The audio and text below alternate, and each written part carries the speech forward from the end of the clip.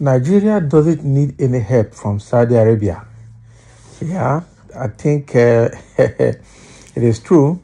We understand that, Tinubu was in Saudi Arabia trying to negotiate business with them and have the meeting with the Arab League, the Organization of Islamic Countries, OIC, and the Islamic banking president, the president of Islamic Bank.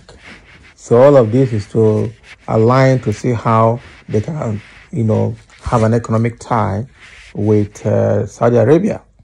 Now someone is coming out to say we don't need help from Saudi Arabia.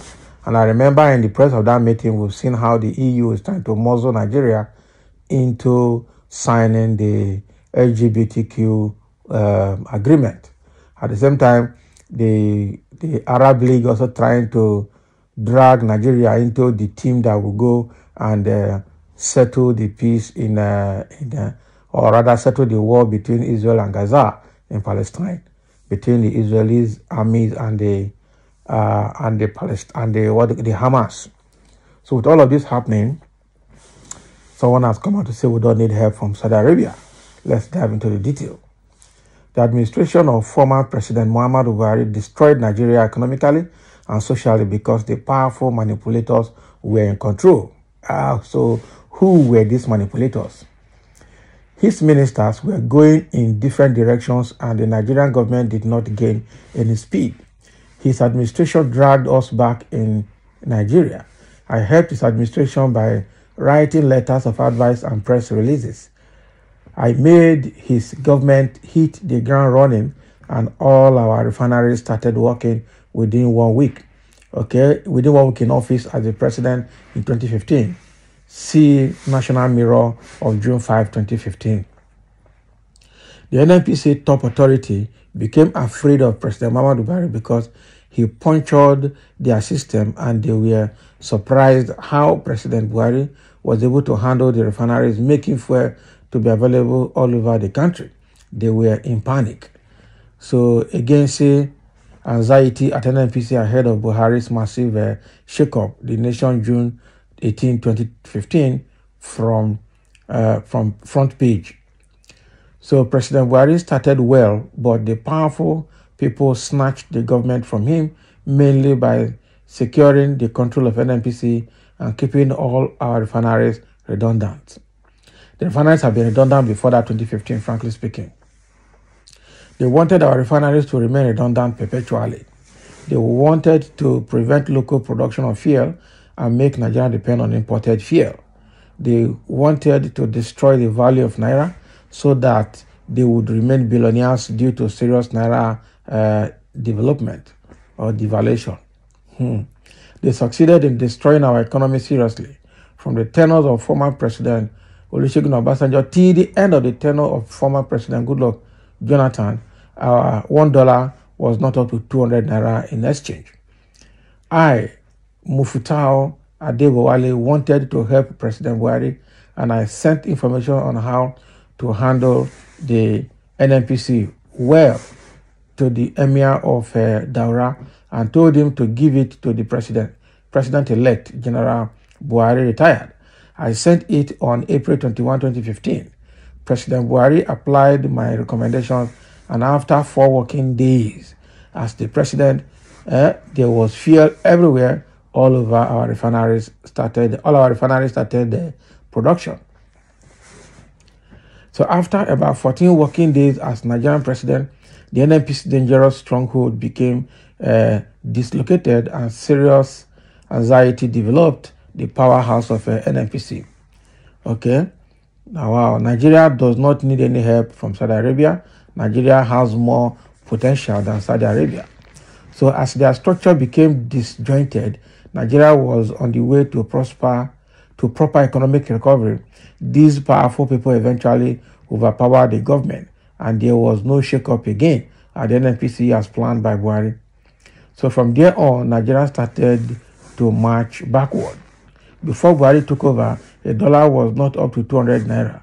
But by the time he was leaving in May 2023, $1 exchange for about 900 naira. This made prices of goods to skyrocket as the cost of living became too high. One important thing Nigerians should understand is as long as we keep on importing fuel, the naira will not appreciate. Fake products will continue to dominate the Nigerian market. Brain drain will continue. Our refineries are all perfect. For more than 20 years, the powerful people handling the NNPC have been keeping the refineries redundant so that we can continue to import fuel and be paying for subsidy monies. I have been giving advice to successive presidents on fuel matters for the past 23 years. For 4 times, I have made our refineries work by way of advising our president. Our refineries are not bad at all. Our local engineers at NNPC are very capable.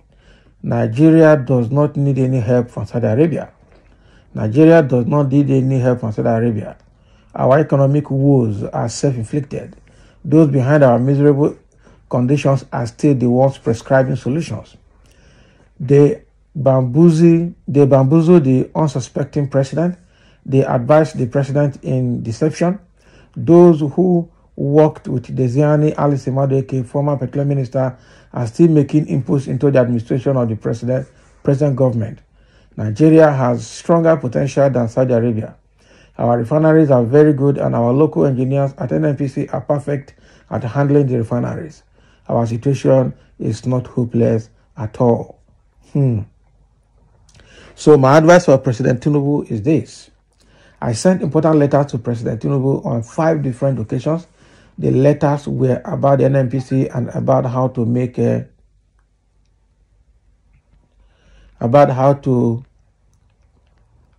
make ministers sign performance bond to evaluate their effectiveness quarterly and yearly. Without performance appraisal to monitor ministers, the government will remain inchot. There will be no yardstick to measure their effectiveness or lack of it. I advised President Buhari about performance appraisal, but he ignored it. President Buhari's administration was almost a disaster.